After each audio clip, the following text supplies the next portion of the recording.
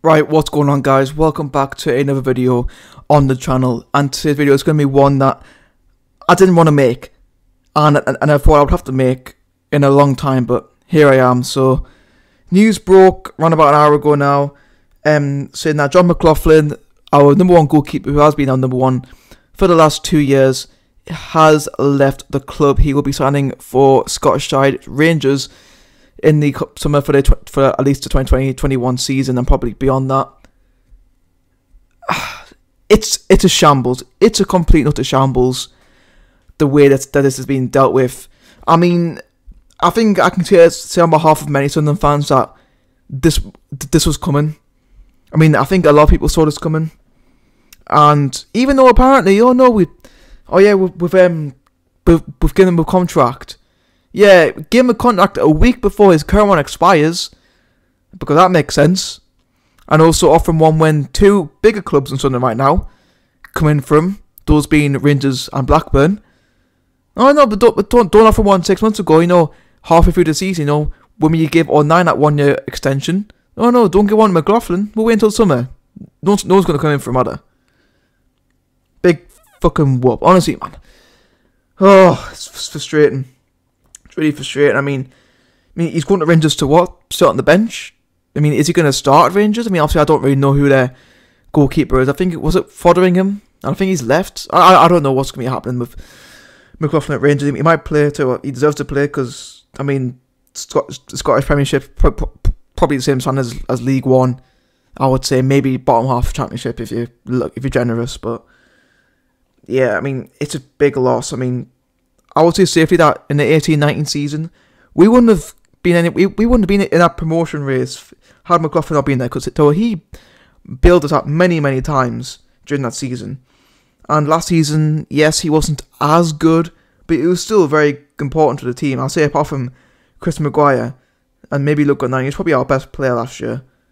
And now he's gone for nothing. Especially when it was either Jack Ross or Stu Donald said that he's probably worth about 5 million. Probably Stu Donald said he was worth about £5 million, and then we'll let it go for free. It's an absolute, it's atrocious, it's an absolute shambles. Once again, another error coming out of fucking Stuart Donald's tenure at Sunderland, which unfortunately at the moment doesn't look like it's going to end anytime soon, because there hasn't been any properly confirmed people interested. I mean, apparently we're hearing for months and weeks now that apparently there's people interested, but I mean, are we gonna believe them? I mean, yesterday Chris Coleman was on the Rook Report, and apparently Methven, and obviously 2 years ago when Coleman was sacked, Methven said that him and Donald had nothing to do with it, but apparently according to Chris Coleman, they did. So that's annoying. And yeah, I mean, I'm literally I'm on my phone now. I've gone back onto the retain list because earlier this morning the Sunderland retain list was brought out. And I'm looking at it now, and as it stands, we've only got 15 first team players. 15. That's barely enough to make a starting 11 and 4 substitutes. It's an absolute disgrace. And out of those 15, it's fair to say that 2 of them might not be here. One of those being Aid McGeady. I mean, I couldn't care less if he left. In all honesty, I know that a lot of Sunderland fans probably disagree with me on that one, but I couldn't give a crap if he left. He doesn't care about us. He can fuck off for all I care. And the other one being Tom Flanagan. Now, Flanagan is the other person who has, when offer has been made for a new contract, but has been reported again today that there are 3 Championship clubs looking to buy Flanagan, those being Wigan, Birmingham, and newly promoted Coventry. So obviously, in Flanagan, you know what? Am I going to stick around for what could be a complete shit show next year at Sunderland, or could I go and play Championship football for at least a year with one of these clubs? Make some more money. I know what I would do. So then taking away them 2, that's 13.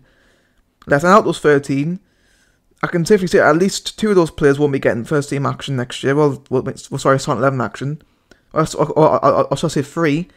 Those 3 being Conor McLaughlin, who is probably the biggest waste of space I've seen out of a right back for quite a while. And also probably weird, but something that I've actually had some pretty good luck with right backs, I would say, over the years. I mean, obviously Phil Bardsey, DeAndre Yedlin, Adam Matthews, Luke Gunnar at the minute. But it's only really been Billy Jones. I mean, Billy Jones, that was only because we were in the Premier League and he's obviously wasn't Premier League quality. Obviously, that being obvious because he was obviously playing League One last year. Who else is there? Grant Ledbetter, I mean, he turns 35 this year, in January next year. So he's not going to be he's not going to be able to play 46 games this season.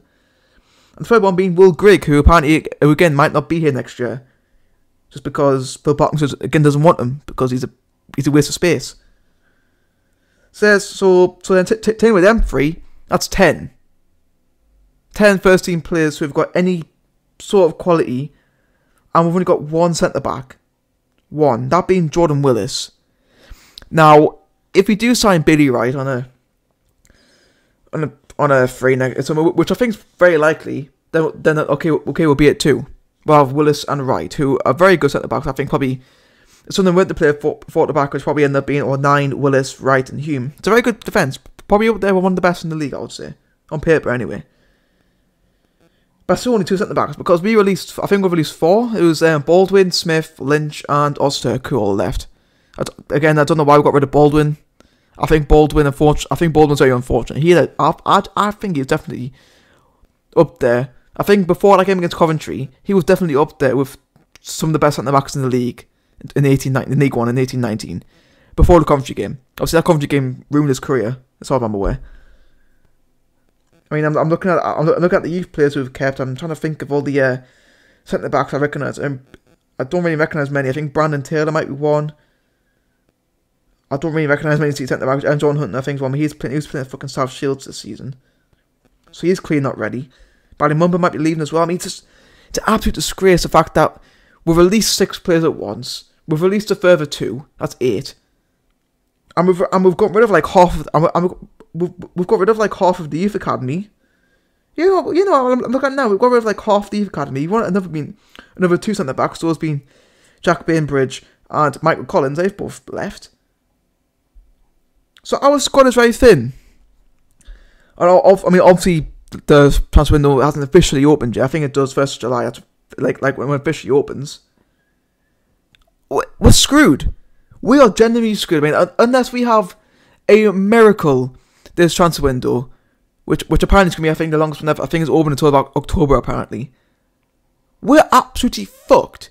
Because we've got no quality in that team. Literally, our best player is Chris Maguire, and then after him it's for debate. But our team is thin. And our club's a mess. We are genuinely screwed. And again, our number one, I've been on looking at Instagram, people are like, oh yeah, well, you know, and the whole goalkeeper situation. People are like, oh, you know, we'll just use Lee Burge and Anthony Patterson. That's a big risk. That's a huge risk. Obviously, Lee Burge, I think, I don't know how many league games did he play this year? Like 3? And those include, 1-0 defeat Gillingham, a final win of Tranmere. But I mean, in that game, if I remember rightly, he didn't do anything because I remember we absolutely destroyed Tranmere in that game. And I think it was the league game before that. I think it was against Wickham and we lost 1-0. So obviously the 3 games he played, he lost 2 of those games.